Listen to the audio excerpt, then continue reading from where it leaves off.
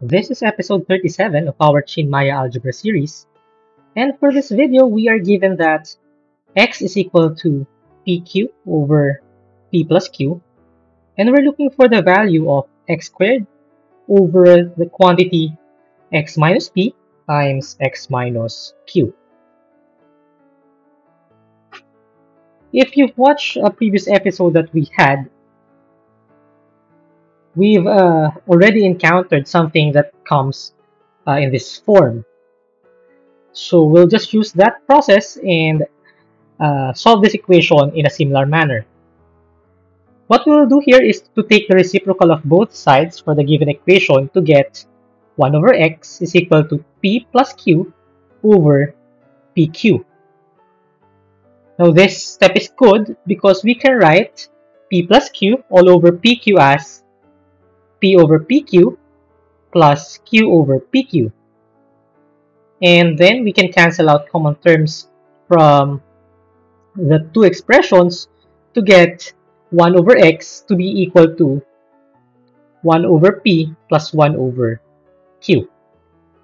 So we'll save this for now, and we'll go back to this one later when we have done something with the required.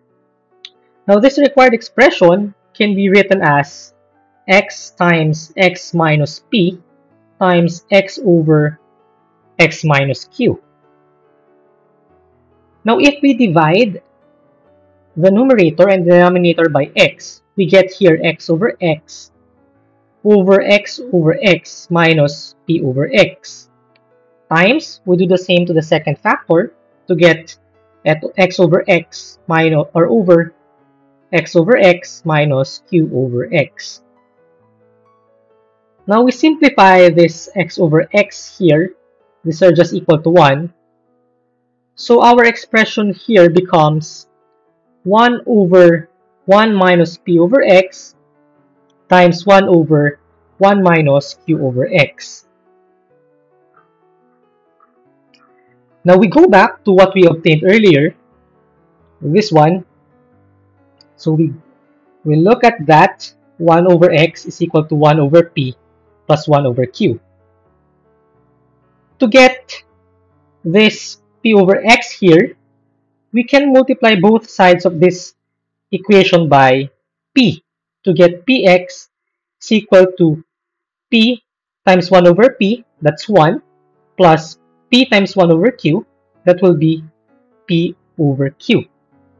Which means that 1 minus p over x is equal to 1 minus 1 plus p over q, which is negative p over q. So this thing here is equal to negative p over q.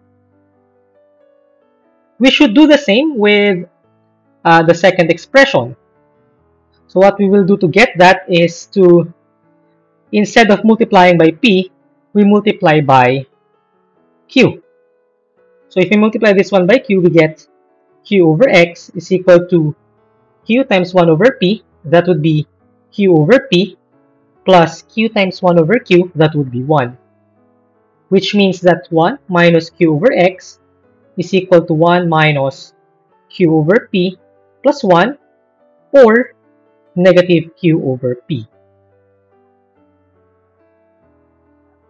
Therefore, this second expression here is just negative q over p. And so, this thing here becomes 1 over negative p over q times 1 over negative q over p.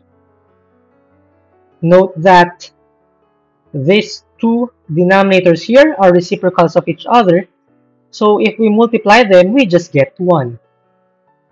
Which means that this expression is equivalent to 1 over 1, or simply 1.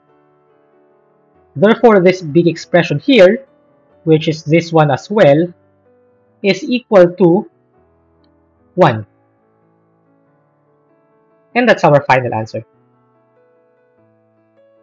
So just to recap, what we did here is to rewrite this as 1 over x equals 1 over p plus 1 over q, and then rewrite this by dividing the numerator and denominator by x. I hope you learned something from this video, and thank you for watching, and please do subscribe for more content. Bye-bye.